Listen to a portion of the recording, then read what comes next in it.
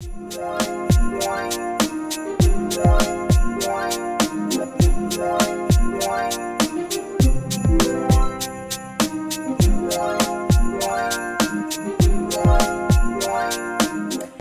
guys, welcome back to my channel, and if you're new, you should definitely subscribe because I'm a whole vibe, okay? Period. On today's video, I'm gonna be letting y'all know where to get like packaging, business cards, things like that.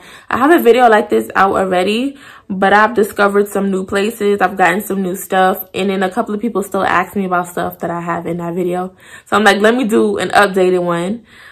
So y'all know I don't like to chat too much, so we can get right into this video. First things first, poly mailers, okay? I got a package right here I can show y'all. This is my poly mailers. So my logo is all over it.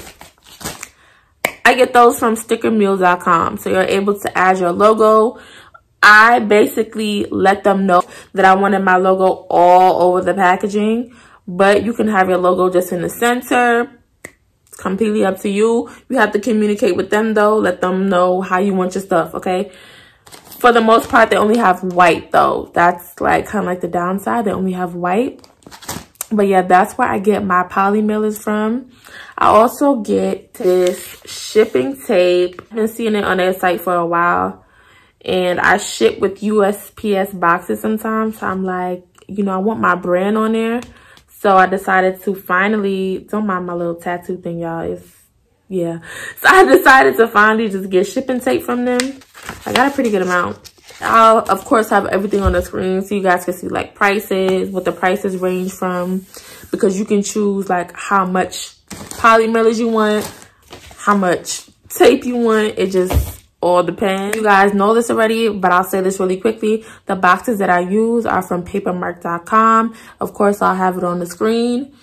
But something else that I got from Papermark that was not in my original video, something that I recently started using, is this iridescent paper. I line my boxes with these, okay, before I put my products in.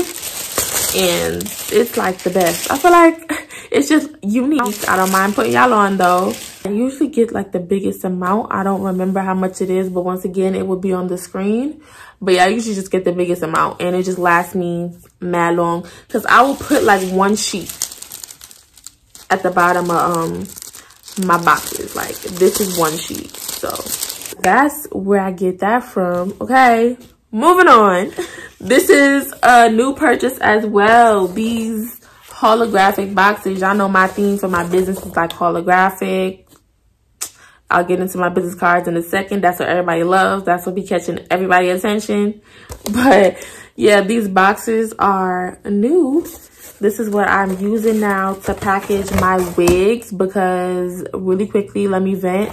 A girl that was doing my wigs, she decided to discontinue them. I got them from Etsy, by the way. So now I have to figure out what I'm going to be shipping my wigs in. But for now, this is what I ship my wigs in. These boxes were really, really inexpensive. And I forgot to mention, but I'm pretty sure I put it on the screen.